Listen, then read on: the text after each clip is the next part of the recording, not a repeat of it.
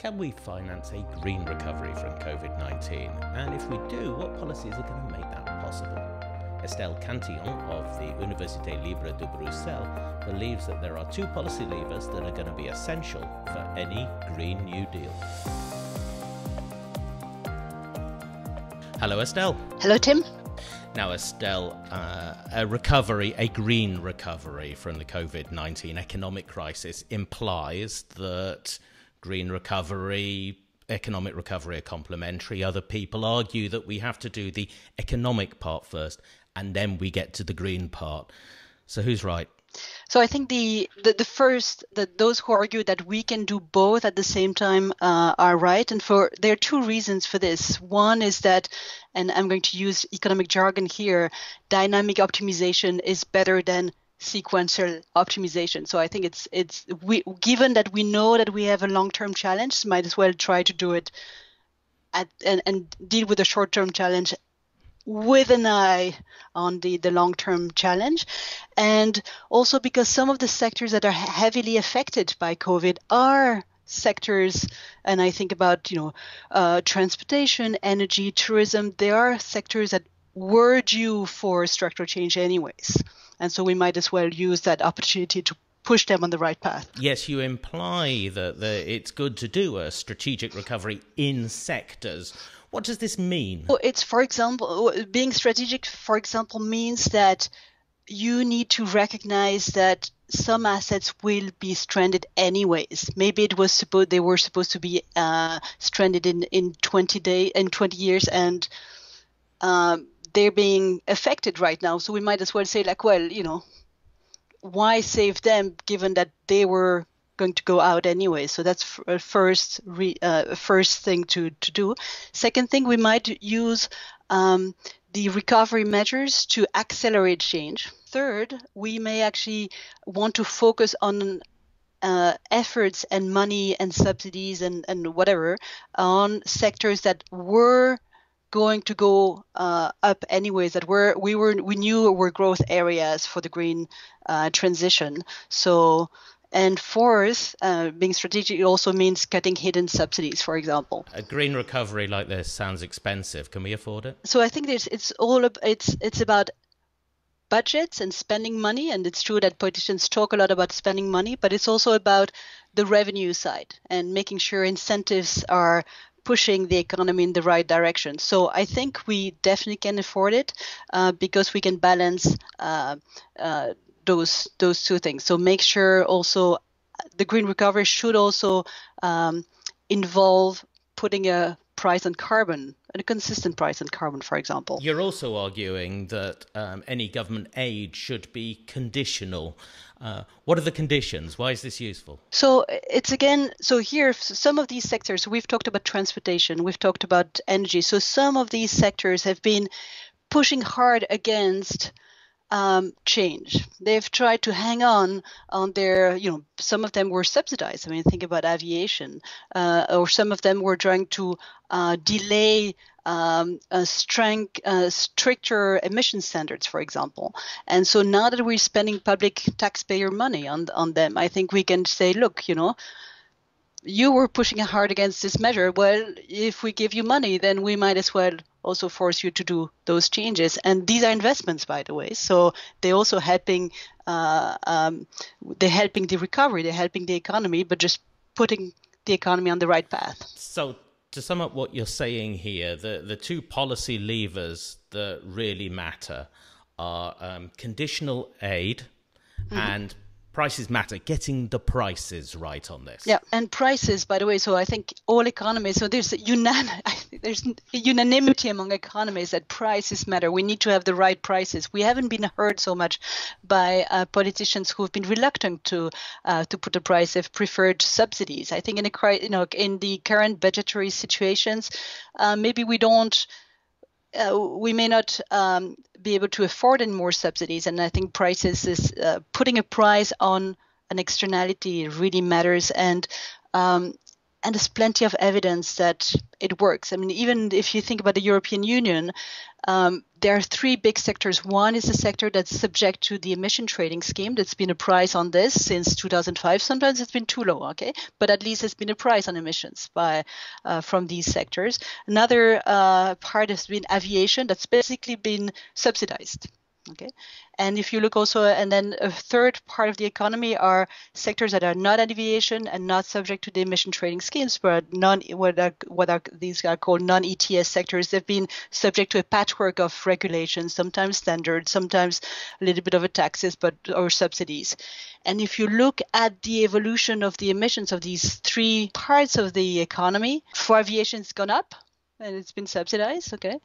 And the sectors under subject to the emission trading scheme has gone down, and these are that's where you see that prices matter. And if another example would be the UK, in the UK, you've on top of the emission trading schemes, the UK has imposed what is called a carbon price supplement on emissions from the energy sectors. And electricity produced out of coal has basically been disappearing. So it's been incredibly effective to push out coal from electricity production. But of course, I think there are two issues here. One is that we need to make sure that the prices on carbon is consistent across the different sectors. That's one. And the second is that it's sufficiently stable as a price signal, because the reason why we want a price is to provide incentives for investment. But let's have a look at that EU emissions trading scheme. Okay. Because they're negotiating it again coming up in 2021, aren't they? It's been criticised in the past for setting the price of carbon too low. Are they going to get the changes right this time? Are they going to get the price of carbon right this time? This has been a work in progress, right? It's been improving and going in the right direction since 2005. It's indeed due for review in 2021. And I think there are two issues here is in terms of sectors. Do we want to extend it to other sectors? First question. And what do we do with the price volatility? And that's actually something I'm doing research on. I've mentioned the fact that you need stable prices to provide incentives for investment, because when the price is really all over the place, is a firm that needs to invest millions to change its technology is going to be reluctant to do this, that's where I think my research can inform some of these things, because the reason what drives the high volatility of these prices on the carbon market is just risk management by the firms subject to these emission trading scheme.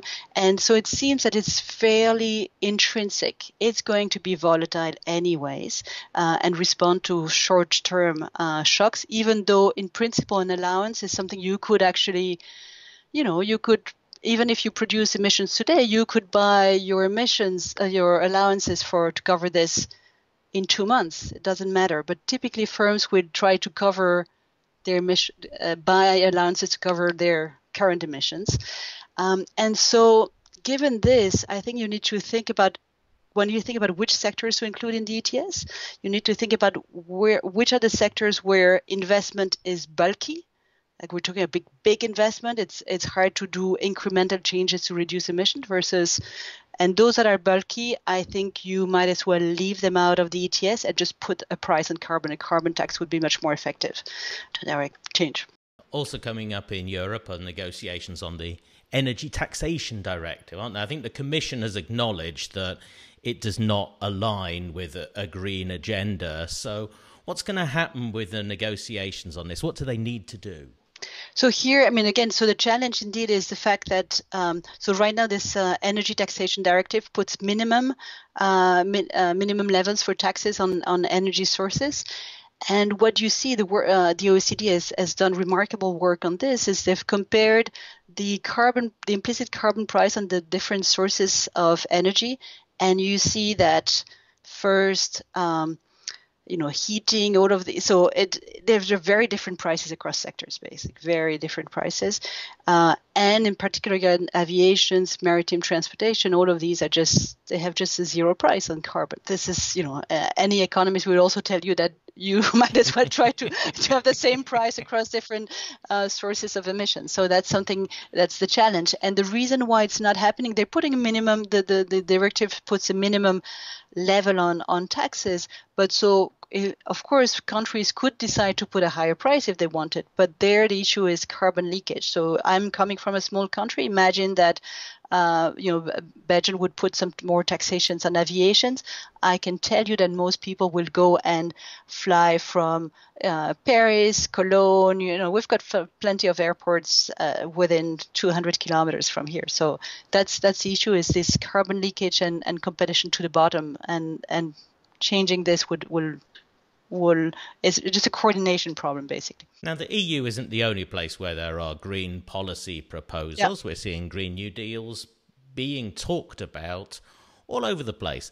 Not so many adopted yet, though. What do you see that's impressed you? So I guess we know what the solution. So I think if it's impressive, it's about the political ability to implement changes, because that's really, it's not about designing solutions. I think we know what would work, but it's about pushing this forward. And so far, I mean, if anything, right now the United States, I mean, they've actually gone exactly the opposite of the strategic recovery measures that I've discussed before. I mean, they've really just poured a lot of money on the sectors that for sure are going to be stranded if we want to go for a transition. But some governments have put conditional aid, even in Europe, has been very timid. Initially, the Commission in the DG competition in its initial note about state aid said, this should be consistent with the two big pillars of the European agenda, which are digitalization and Green Deal. Very little has been done in practice, unfortunately. So the answer to my question is really not a lot has impressed you so far about this. Exactly. Yeah. Estelle, thank you very much. Thank you, Tim. Keep in touch with Estelle's work in progress over the next few months. Meanwhile, thanks for watching. Stay safe, and we'll see you soon.